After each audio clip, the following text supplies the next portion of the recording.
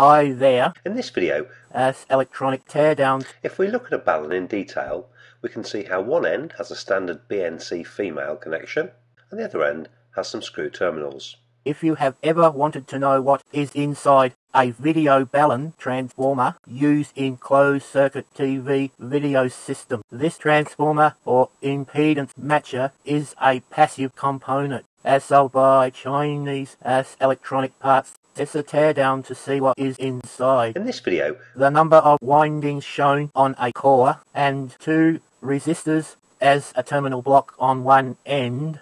That's to say, if you want to know how to make one for a project with video over Cat5 cable or twisted pair bell line or telephone cable, that may be much more affordable than the use of coax in a video system. In this video, It's a teardown to see what is inside.